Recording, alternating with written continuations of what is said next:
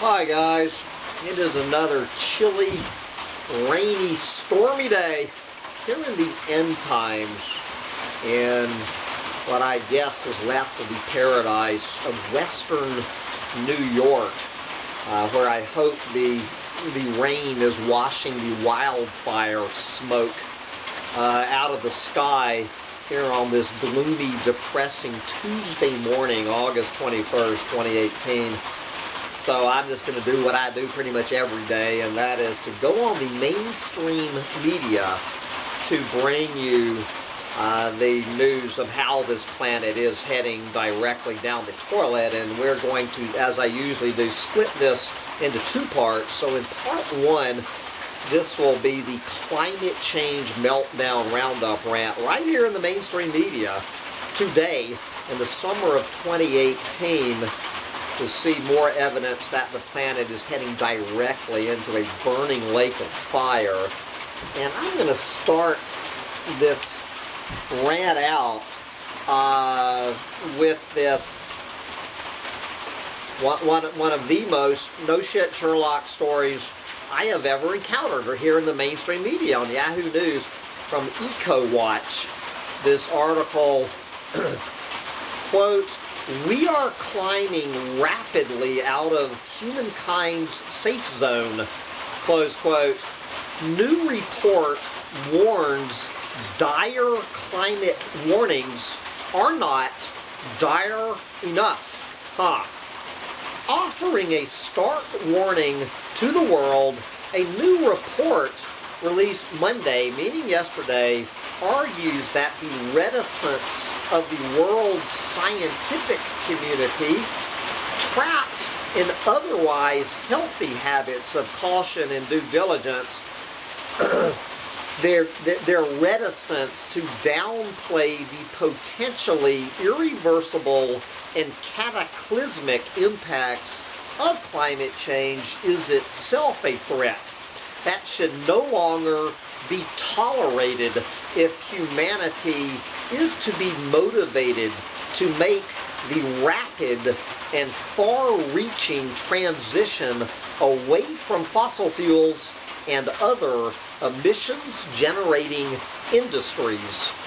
And I would go on with this story, and I think what I'm going to do, guys, is I'm going to come back to this story. I'm going to pass this story off to my my little milquetoast twin over there at Collapse Chronicles. So if you would like to hear the rest of this article about how dire climate warnings are not dire enough, then head on over to Collapse Chronicles for the rest of that story.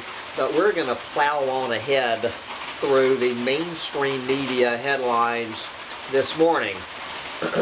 How about Beyond Climate Change Despair, a Way Forward? This is Simon Lewis writing in The Guardian yesterday. Take it away. And you guys, you know, my bullshit detected button and my no shit Sherlock button, you know, did not survive the monsoons of 2018. So you'll just have to decide which button I would be picking up at various points during this rant. Okay, take it away, Simon Lewis, whoever you are. This is the summer when, for many, climate change got real. Despair is in the air. Now, a new scientific report makes the case that even fairly modest future CO2 emissions could set off a cascade of catastrophe. How do we deal with such news? Taking a step back from the gloom, we face the same three choices. Number one, reduce greenhouse gas emissions. mitigation. Number 2, make changes to reduce the adverse impacts of these new conditions we create, adaptation. Or number 3, suffer the consequences. Solving climate change is about power, money, and political will. Thinking about climate change as a practical political problem helps avoid despair, because we know that huge political changes have happened in the past and continue to do so. Close quote. Pick your button. No shit, Sherlock, or bullshit detected. Okay, what is on the minds of National Geographic? National Geographic, you know, that Rupert Murdoch little rag. We have an exclusive from Rupert Murdoch and the boys and girls. Exclusive. Some Arctic ground is no longer freezing, even in winter. New data from the Arctic suggests some surface layers in the Arctic are no longer freezing, and if that continues, yeah, right. Greenhouse gases from permafrost could accelerate climate change. Wow! Do you think so? National Geographic. In April, this team of climate scientists up there in the Arctic bored into the soil a few feet down and found, this is in April in the Arctic, and found thick, slushy mud. Climatologist Sergei Zimov, who measures permafrost levels, said that was impossible. Yes. Where he was drilling in somewhere up there in the Arctic is one of the coldest spots on Earth. Even in late spring, ground below the surface should be frozen solid. Except this year, meaning 2018, it wasn't. Do you think so? So much for the permafrost. Yep, we can kiss goodbye the permafrost. Anyway, what is Max Holmes, an Arctic scientist with the Woods Hole Research Center in Massachusetts? Quote, "This really is astounding." Wow. But with measurements from other scientists nearby and one an ocean away appearing to support Zimov's findings, some Arctic experts are weighing a troubling question. Could a fall of the permafrost actually begin decades sooner than many people expect? Decades sooner than many people expect in some of the Arctic's coldest and most carbon-rich regions, releasing trapped greenhouse gases, can you say methane, that could accelerate human-caused climate change. Yes, this is a troubling question. Could the methane bomb be blowing decades sooner than expected. Let's move on to those pesky wildfires out there in the U.S. West. Here's just the latest research, no shit Sherlock research. Science says hotter weather turbocharges U.S. West wildfires and any other wildfires on the planet. Never would have thought of this. As temperatures rise in the U.S. West, so do the flames. The years with the most acres burned by wildfires have some of the hottest temperatures. Wow, an Associated Press analysis of fire and weather data has found. As human caused climate change has warmed the world over the past 35 years, the land consumed by flames has more than doubled. Wow. I never would have thought of that. Quoting University of Alberta fire scientist Mike Flanagan, quote, "The warmer it is, the more fire we see." There you go. Let's go over there to the Daily Mail. I love how the Daily Mail twist some of these scientific reports. Shocking NOAA interactive map reveals almost 2 million acres of land is on fire across the United States. The west coast of the United States is now shrouded in smoke, not to mention western New York, from the 110 largest wildfires, and over 1.9 million acres are or have been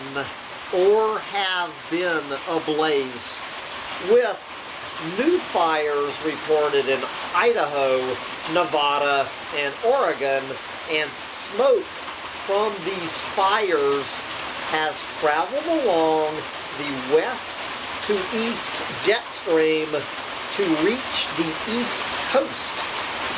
Yes, as I have been reporting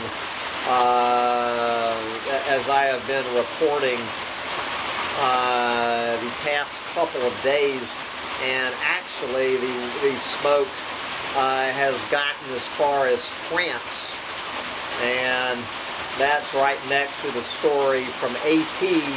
Smoky skies and poor air from wildfires return to the northwest, not to mention the northeast. Poor air quality will be common across parts of the Pacific Northwest this week as winds push smoke from surrounding wildfires into the region. Forecasters said air quality alerts are in effect for much of Washington state through Wednesday, as smoky, hazy conditions are making a return to the Puget Sound region because of wildfires in British Columbia and the Cascade Mountains. Yeah, smoke could worsen into unhealthy levels today. Do you think so? Other air quality alerts are in place across eastern Washington and northern Idaho. Yeah. Blah, blah, blah. Okay. But let's go. We're going to get out of the wildfire roundup to the global food crisis roundup. I was talking yesterday about how Delaware has declared an agricultural emergency. So we're going to move to the shithole state of Missouri. Drought takes toll on Missouri farmers' crops and cattle. Parts of Missouri are so dry that corn crops are suffering and hay for cattle is in short supply as water in Missouri becomes increasingly scarce. I would like to send some of this water in upstate New York over to Missouri, where the cornfields here in New York are looking like Ireland in the summer of 2018. But anyway, we're not here to talk about the flooding in New York. We're talking about the drought in Missouri. Missouri has had below average rainfall since last winter. The U.S. Drought Monitor map shows that nearly all of Missouri is now experiencing drought, with several counties in northern and southwestern parts of the state especially hard hit. Much of the western U.S. is also experiencing drought, but Missouri is the only Midwestern state with such severe conditions.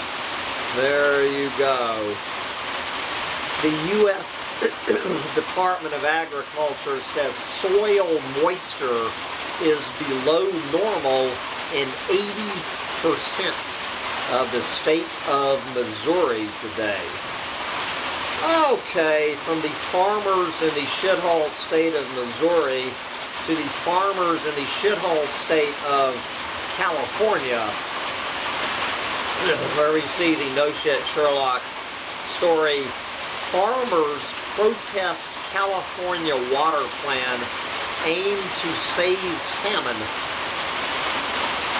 Hundreds of California farmers rallied at the state capitol yesterday to protest state water officials' proposal to increase water flows in a major California river, a move state and federal politicians called an overreach of power that would mean less water for farmers in the Central Valley, said Republican State Senator Anthony Cannella.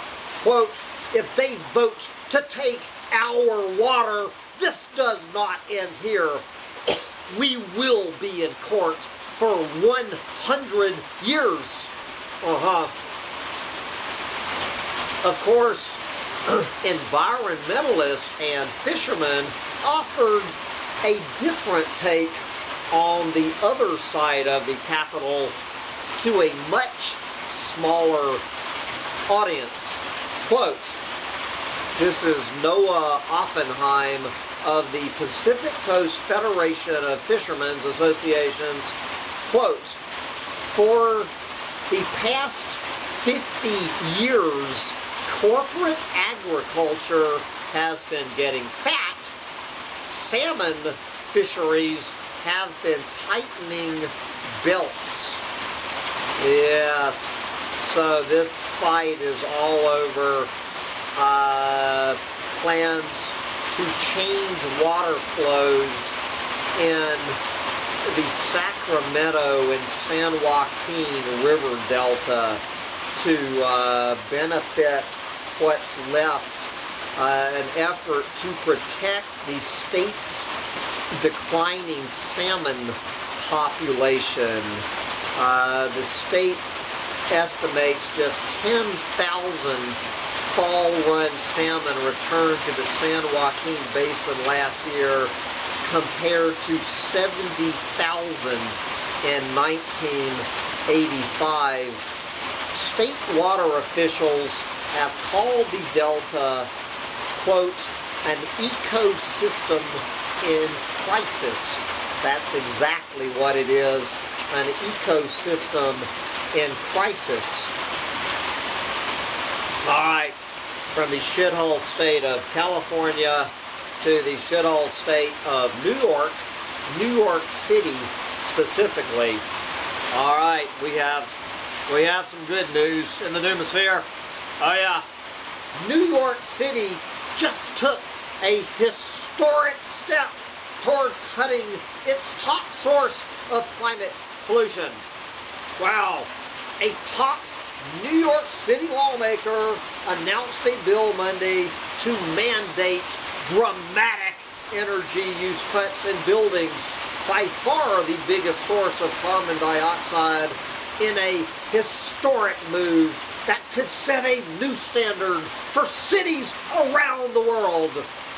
The legislation plans to require the city's largest buildings to reduce their energy use by 20% by the year 2030. And the sick, twisted joke about this, guys, is that this absolutely limp dick, do nothing to make one iota of difference plan to reduce the largest building's energy use by 20% in 12 years is, in fact, a historic step. That is the biggest tragedy in this sick, twisted, black comedy we call reacting to climate change. This is the definition of a historic step.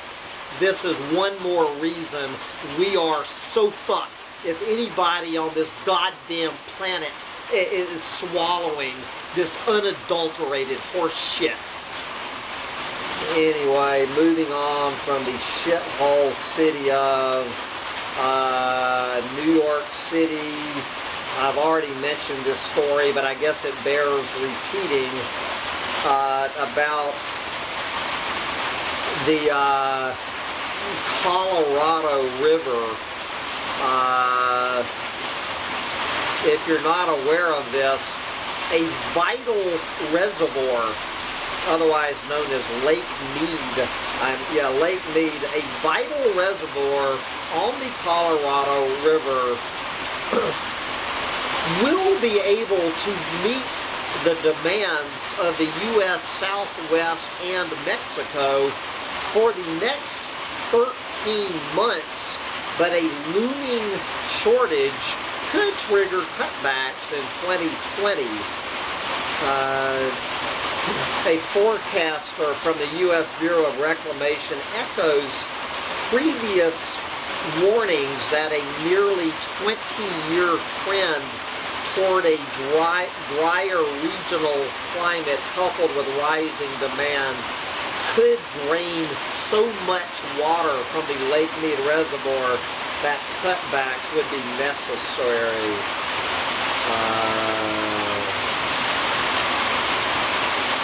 Yep. I don't know how much this rain is affecting the microphone. I need to check where I am on this roundup anyway. We're going to move in a little bit closer. Alright, we're going to move the mic a little bit closer for the rest of this rant. Okay, don't know if my head is going to be cut off or not. Let's go over to the shithole country of Sweden. Sweden calls for nuclear reactors to be shielded from hot weather.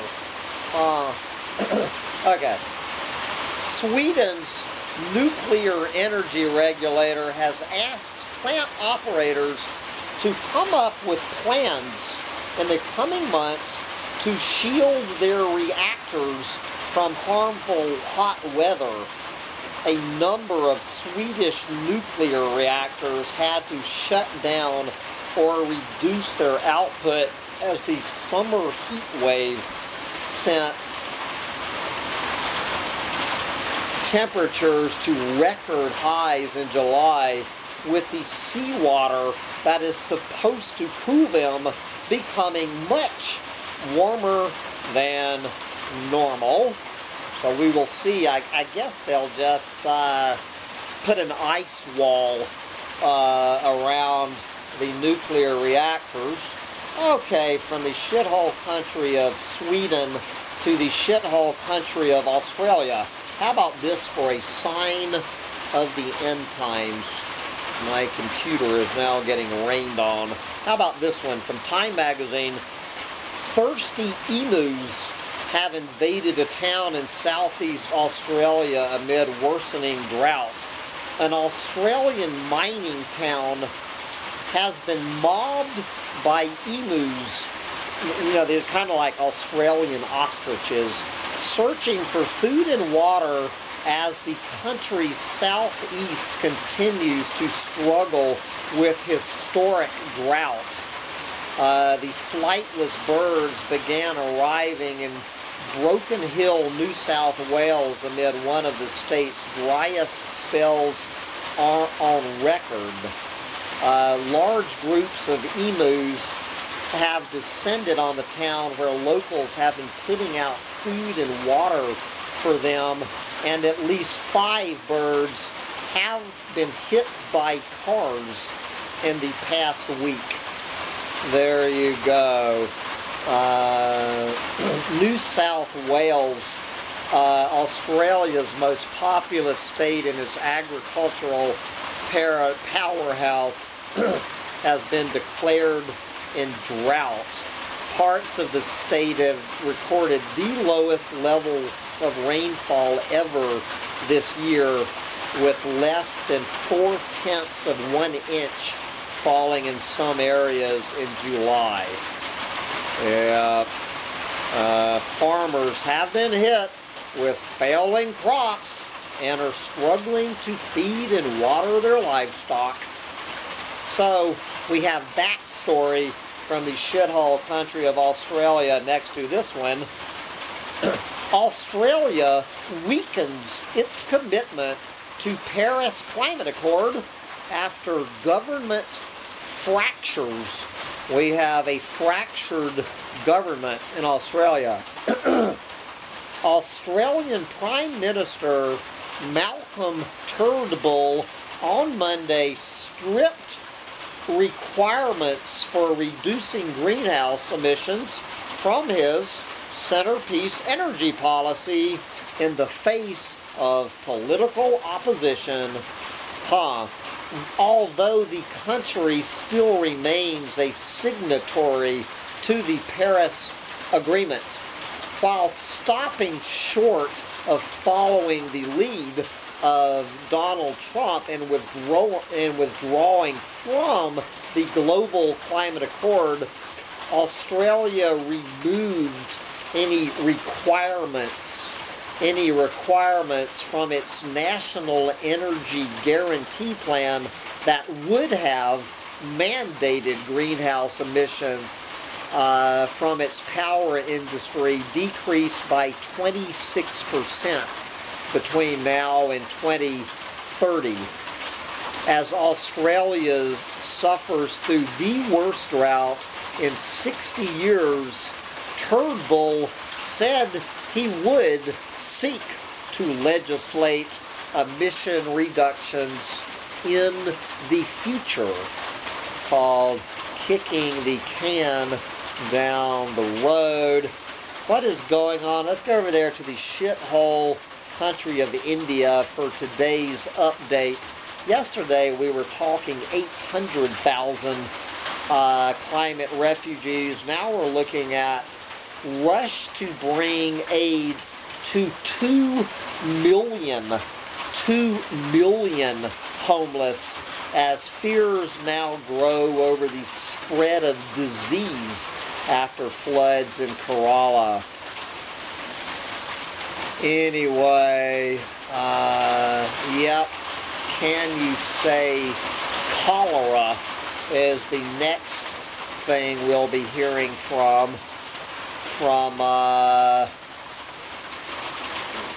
the shithole state of India. Here we go. What's going on with the latest mainstream media? Well, this is EcoWatch talking about geoengineering. Blotting out the sun to save the earth? Seriously? Science fiction does not always stay fictional. Space exploration, robots, and self-driving cars are just few of the modern-day wonders that once existed only as plot devices or fantastic theories. Our ability for turning science fiction notions into the stuff of everyday... Would you get on with it? Anyway, to this list, we can now add geoengineering, whether we want to or not. Yep.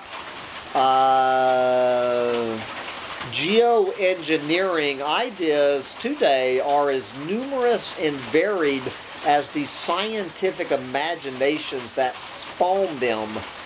What usually ties them together is the goal of dramatically reducing global temperatures and/or carbon emissions over a short period of time.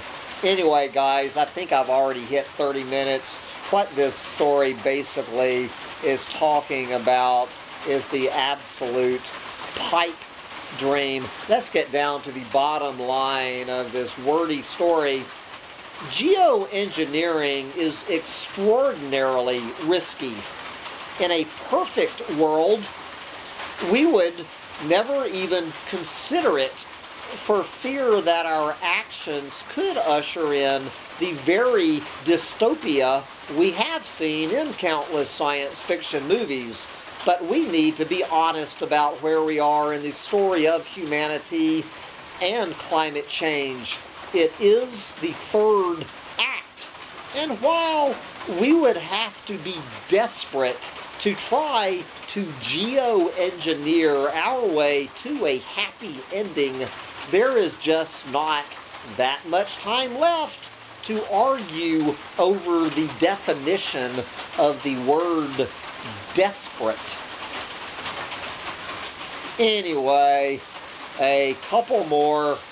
Alright, but maybe we won't have to worry about it, because according to Fox News, we have an underwater Irish canyon is sucking CO2 out of the atmosphere. Who needs geoengineering when you have an underwater Irish canyon sucking CO2 out of the atmosphere? But we're going to wind up in Forbes magazine with probably the most honest headline of this entire rant. We are going to leave our planet and our shithole solar system and go to planet Kelt 9b. Kelt 9b. Take it away, Forbes magazine. Hottest exoplanet ever discovered shows us the ultimate fate of planet Earth. There you go. If you want to see the ultimate fate of planet Earth, you do not need to look to Venus or Mars. Go to Kelt 9b, the hottest exoplanet ever discovered, and you will find the future of planet Earth. But we're going to wrap up today's climate change roundup rant and head over to part 2 of this roundup rant, where we look at all the various ways the planet is going to hell in a handbasket with no help from climate change, coming up in 1 minute. Bye, guys.